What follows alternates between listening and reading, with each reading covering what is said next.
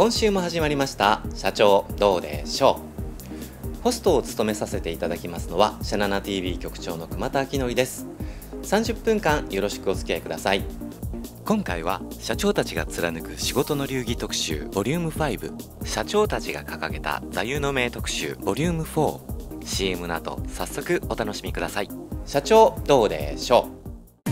体内の水の波動を整える奇跡の健康機器セルパワー、数千の特許を無償公開した天才発明家正木和美氏の神経波磁力線発生器。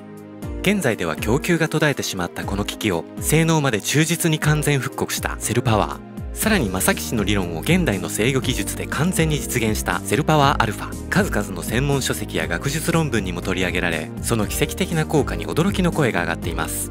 レンタル購入はホームページまたはお電話で。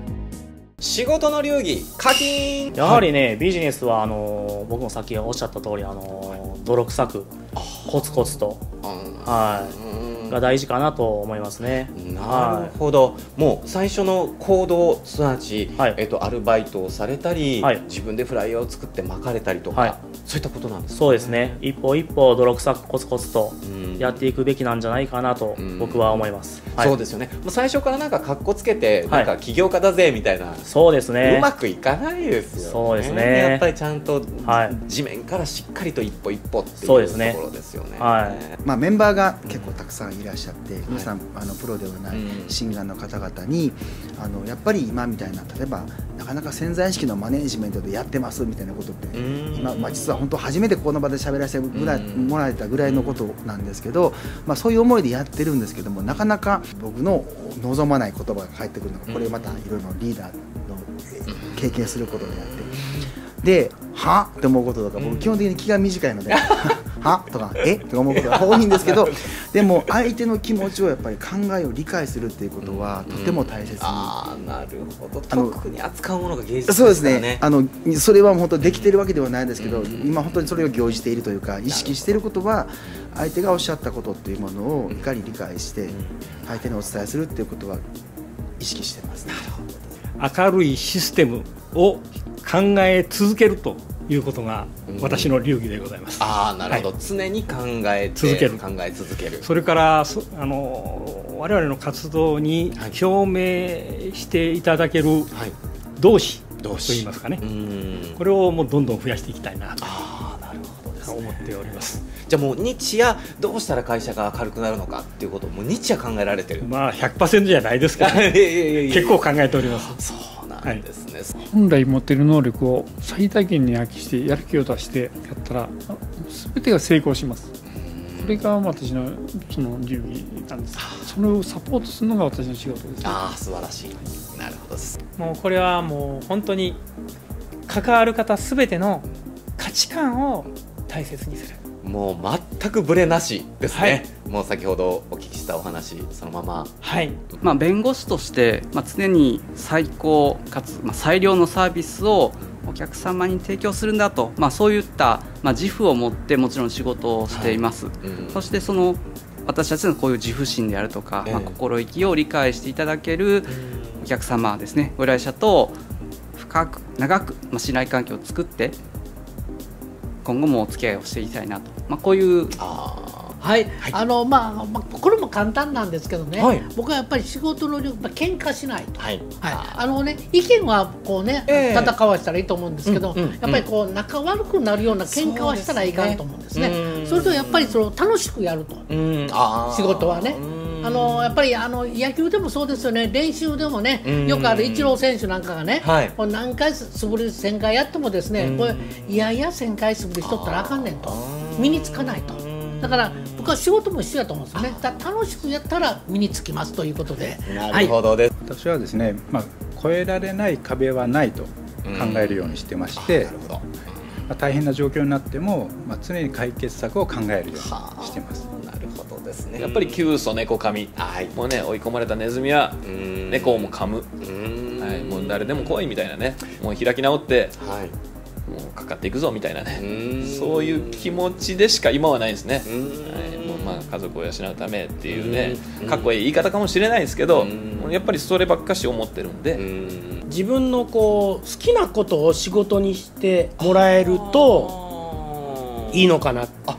なるほどなるほど。特に自分で自営業されてる方とかは、もうやっぱりもうそこを生命線やと思ってて、もうやっぱりね、どうしてもこういい時悪い時ってこうあるんで、でこうあかん時に結局好きなことやってたら持ちこたえれるんですよ。なるほど。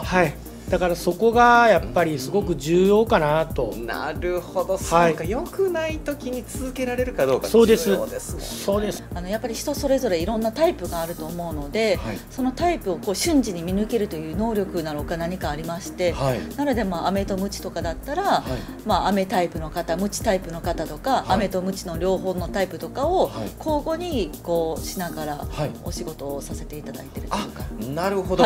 お仕事がご指導が割と中心になってくるので、そういったそのご指導される上でその相手のタイプを見抜くという。そうですね。ですかね。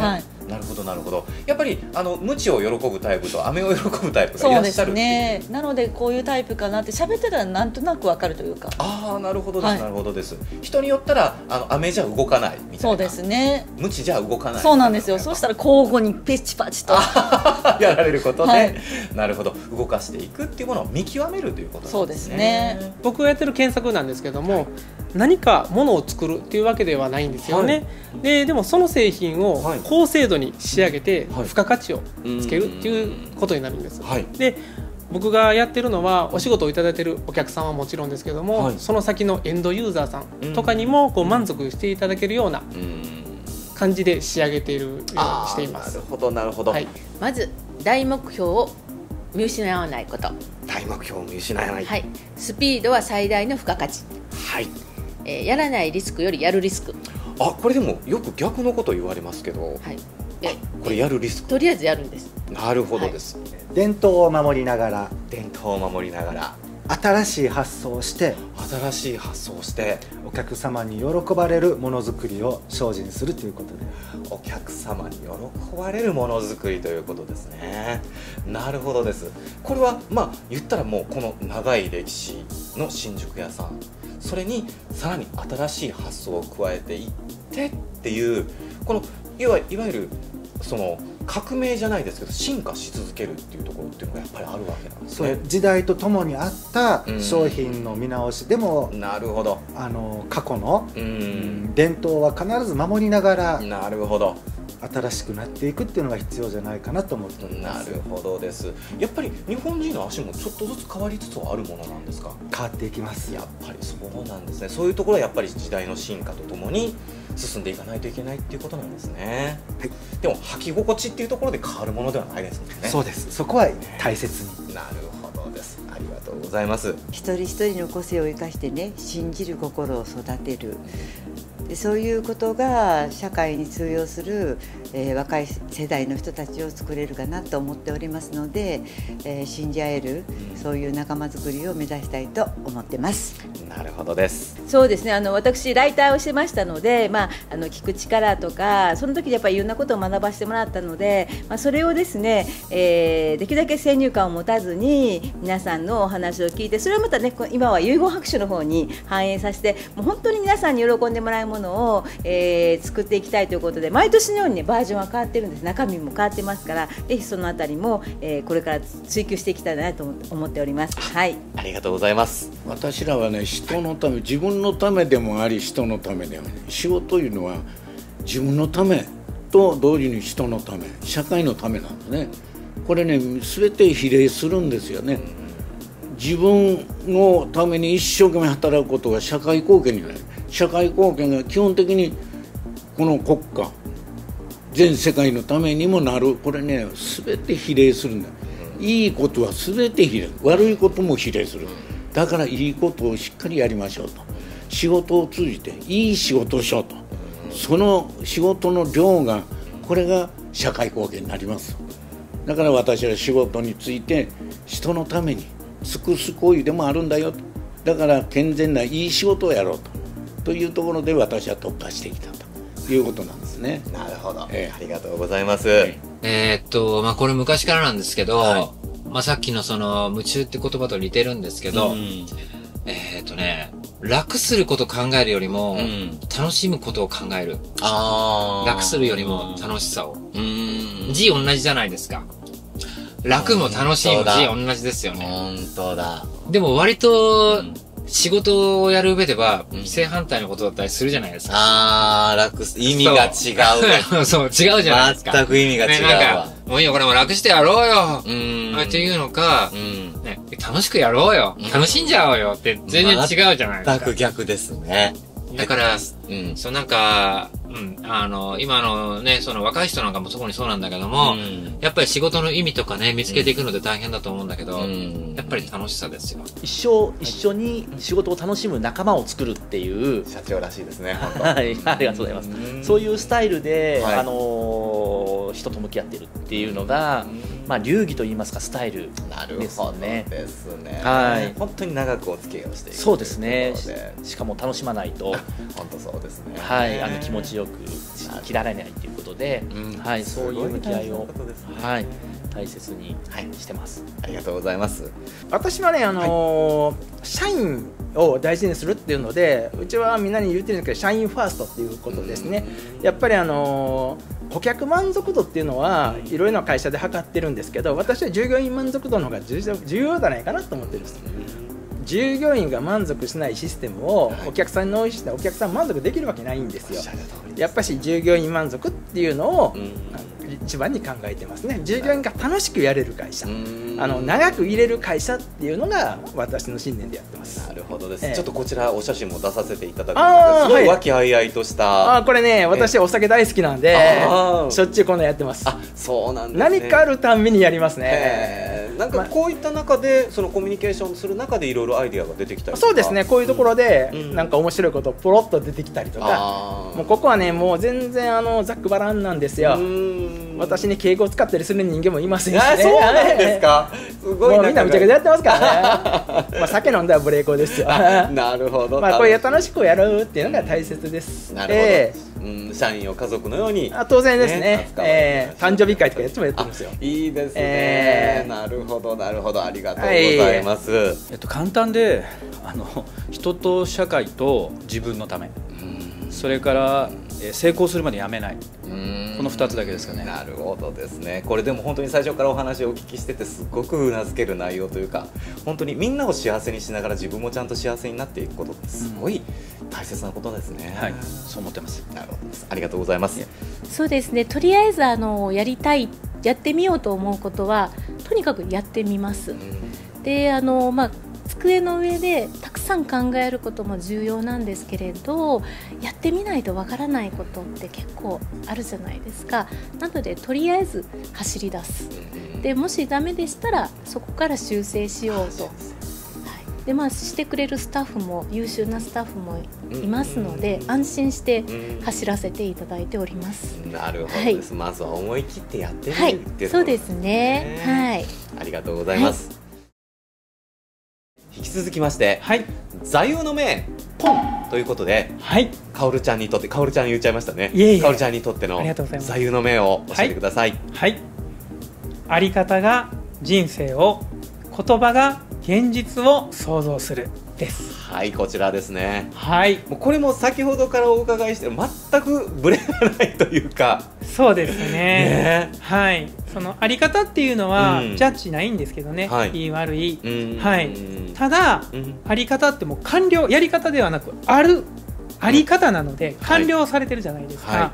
じゃあその方が人生におけるベストな、マストなあり方って何かっていうと、価値観に生きるってことなんですよ。はい。そうすると自然と陰陽統合の愛、感謝にあふれた状態、はい、あり方ですよね。そういうあり方、はい、そこから発せられる言葉、はい、もう思いと言葉が、生き方が全て一致するので、やはり言葉の力ってものすごく大きくて、そこから発せられる言葉が現実化していくし、そうじゃない状態の言葉も現実化していくんですよ。なるほど。はい。要は言葉が現実化していくので、その価値観を言語化し明確化され、価値観に生きるあり方から言葉を発し、想像していく。なるほど、そこを一貫させるっていう、そういうことです。重要性ですよね。はい、これが座右の銘です。なるほどです。はい、感謝と恩返し。はい、掛け軸出てまいりました。感謝と恩返し。はい。はい。これはどういった気持ちでこの言葉を座右の銘とされてるんでしょう。はい。まずやっぱり私がここまで来れたのは、やっぱりいろんな環境だし、いろんな環境あってのことだし、いろんな人にこう支えてもらった、助けてもらった。でまたこの今の仕事をするということももちろん自分だけでやってるわけじゃなくて、本当にいろんな人に助けてもらってやってると、そういう意味ではもう本当にそういった今ある自分もそうだけれども、全てのことに感謝だなと、感謝しかないなというふうに思うところがまず一つですね。で感謝するだけじゃなくて、やっぱりそういただいたものについてはどうお返しするかというところが、その次の信頼関係であったり、次の展開に必ず必要なものであって、感謝するだけで終わってはやっぱなかなか次がないだろうと。それでは恩返しとしては、その方に恩返しすることもそうだし、自分がやっていただいたことをまた下の世代に返していっていくということで、いい流れを、いい循環をというふうに思っているところもあって、まさにこの感謝しながらお返しかつ次につなげていく、こういった発想でやっていくのがいいのかなということで、感謝と恩返しとさせていただきました。瞑想自制という。瞑想自制、これはなんか故事としてあるんですか。そう、いや、これは僕が考えたというか、オリジナルのなんか中国に似たような故事はあるんですけど、私なりにちょっと作ったんですけど、瞑想自制、これはさっきもおっしゃった、うちは僕明るいというのが大好きなんで、明るく思うとことはなすと。だから何でも明るく思ったら絶対それをやっぱり実現できるということで。なるほど、もう完全に筋がもう一本通ってる。明るいっていうことは本当に大切だよと。意思あるところに道あり。意思あるところに道あり。これ力強い言葉ですね。これもやっぱり発明家のね、先生ならではのお言葉かと思います。ありがとうございます。臨機応変です。臨機応変。こちら全然かっこ悪くないですけど。臨機応変。もう僕は無駄に器用なんで、いろんな人といろんなタイプの人がおるじゃないですか。その時に上手に対応をしていきますっていう胸に秘めてね、上手に対応できるかどうかわからないですけど、その気持ちを込めて絶えず人と接するのが大好きですみたいなね。なるほど。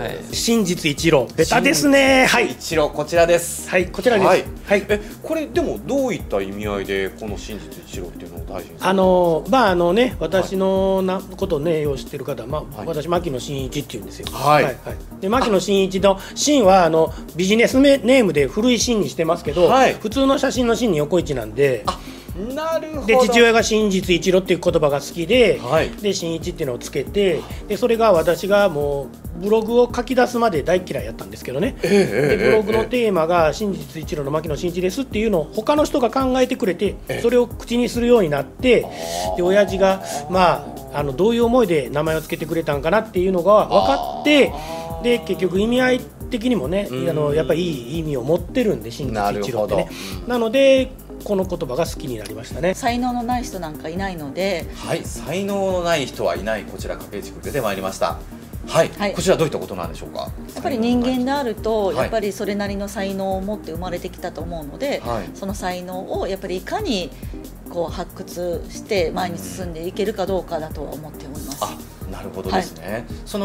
ない人はいない。先ほどもそういったスピリチュアル能力っていうのは筋肉みたいなもんだっていうふうにおっしゃってたんですけれども、ちょっと筋肉とは違いますけども、筋肉ではないですね。筋肉ではないですけども、筋肉鍛えて見えるようになったら怖いではないですけど、もちろんです。みたいな感じで鍛えればできるという。なるほどですね。知識を裏切らない。知識は裏切らない。こちらです。これはどういったところから？僕初めの方にお話したみたいに、社会見学から自動車メーカーに行って、そのまま父親の後を継ぐっていうで、町工場に行ってっていう、ずっと何も考えずに行ってたんですけども、独立してからやっぱり異業種の方とか、いろんな方、いろんな社長とお話しするようになってから、いろんな知識を得ることがあったんですよね。で異業種の方でも、異業種やから自分の仕事につながるんかっていう疑問になる方もいてると思うんですけども、何かヒントを得ることで自分の仕事につながれるっていう。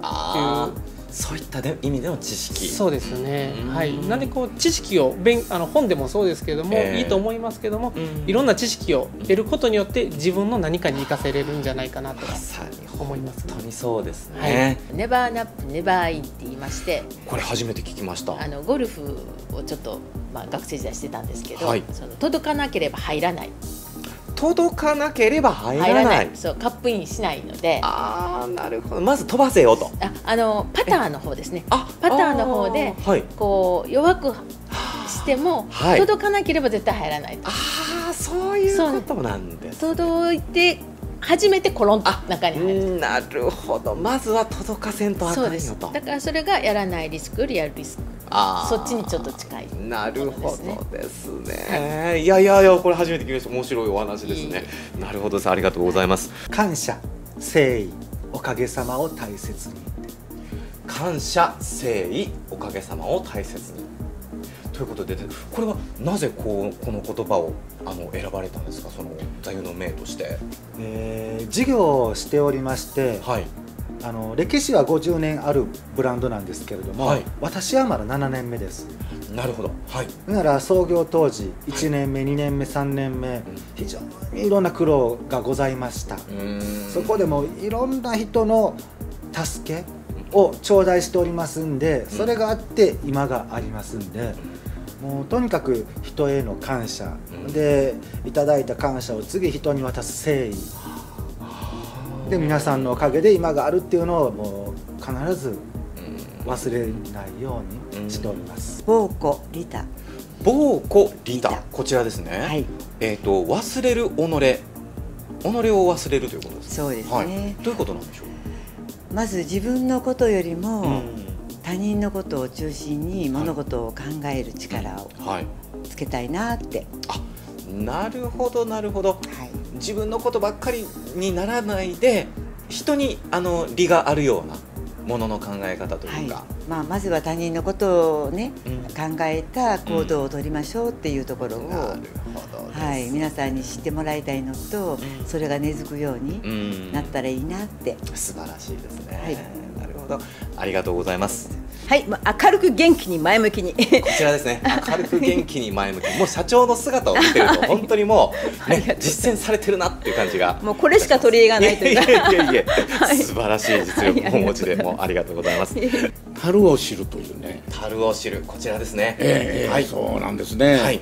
私ね、自分がほどほど知り、欲に走ることなく、自分が自活でしっかりと自分ができる器で自分という幸せを築いていこうと。それ以上のことを求めてもあかんと。これはね、子供にもしつこく私言うんですね。これは私は心の信条なんですね。なるほどですね。伴奏ってことですよね。お客さんに、うちの場合はだからランドローバーって車を好きなオーナーさんが整備に入れてくれたりとか、あと買いにね来てくれたりしますけど、そこにね寄り添うってことですよ。その乗りたいって気持ちに寄り添っていく。お客さんは買いに来てるじゃないですか。で、必要なこと、伴走する立場であると何をするかしたらば、買い物の手伝いをするんです。なるほど、そっかそっか。そう。だから、絶対売らないんですよ。なるほど、なるほど。一緒に買ってあげる。そう、一緒に買ってあげるんであって、うちにそれがなかったら他で探して、このお店にいいランドローバーあるからここで買いなよ。なるほどな。そうそう、なんかそういう、本当に言ったらお客さんの立場に立つって言ったら陳腐かもしれないけども、でもそういうことですよね。立場というかなんか一緒に楽しむ感じですよ。なるほどね。それが伴走。そう、伴走。出世するより成功する方が偉いっていう。出世するより成功する方が偉い。はいって書いてるんですけど、これガテンのですね、表紙になったキャッチコピーで、有名なコピーライターの前田智美さんという方が書いたコピーなんですけれども、僕はこれ20、その3、4の時の一つ目の会社でですね、自分の働き方どうだろうこうだろうって悩んでた時に出会ったコピーでして、会社の中で出世というのを目標とするんではなくて、自分なりの成功っていうのを定義づけて、それを手に入れるために生きていくっていう生き方っていいよねっていうので、そういう生き方してこうっていうふうに自分の生き方をですね変えていただくもらうきっかけになった言葉で、今の生き方になって、そうですね、縁を大切にするっていうことですね。はい、こちら出ました。ご縁を大切にということで、はい、さっきも言いましたけど、このロボットっていうのも林家弘樹師匠と出会ってからなんですよね。人の出会いって何が起こるかわからない、それをやっぱり大切にしていくっていうことです。人の縁はつながっていくもんですから、人の縁は絶対に大切にしていこうっていうのが私の信条でやってますね。なるほどですね、本当にそこから大きな展開に変わっていくっていうことって常にですねありますですもんね。やっぱりね、お客さんと出会いから始まるもんですから、おっしゃる通りです。まず出会いを大切にしないといけないっていうのはもう社員にもずっと言ってます。有名な言葉とかではなくて、自分自身の言葉になっちゃうんですけど、子供が大切、それからお年寄りが大切。子供が大切、お年寄りが大切。これはどういったところで飲食してても、他の例えば経営していても、自分の子供赤ちゃんにご飯食べさせるときに汚い手では作らないよね。そうですよね、ちょっと不安な食材食べさせないよね。ないですね。